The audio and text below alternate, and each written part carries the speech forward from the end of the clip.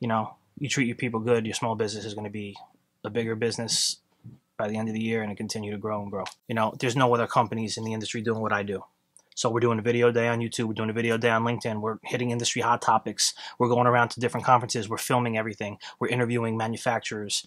And we're starting to build a little media company within our business to help facilitate the need that I feel is a big need there. No, I'm building something on Malachy Cares, and I don't want it to be just 2 words with a hashtag in front of it. What does caring mean? Caring really, at the end of the day, is communication. The number one thing is communicate in-house.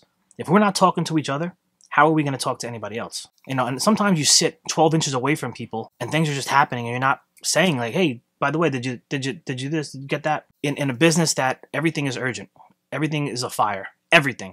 Whether it's a fire to us or not, it's a fire to our customer. Every single call that comes in is emergency, hot rush. Communicating to people, letting them know when we're coming, when we're going to be there,